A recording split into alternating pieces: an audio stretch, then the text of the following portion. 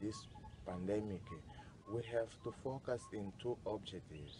The first is not new, but we have to focus in economic integration in our region.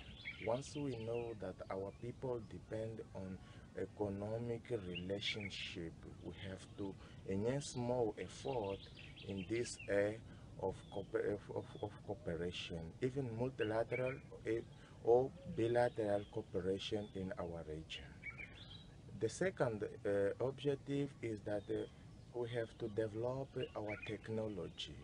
Once coronavirus taught us that we have to share everything without touching another one, without being in the same space, without working in the same place.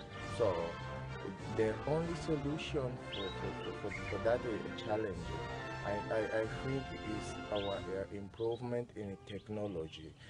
We have to use technology in different areas, namely in education, in economy, and in other in other ways of sharing our opinion, as we are doing now in this summit of 2020. That is another new challenge that the coronavirus put the nation into. Thank you, everyone.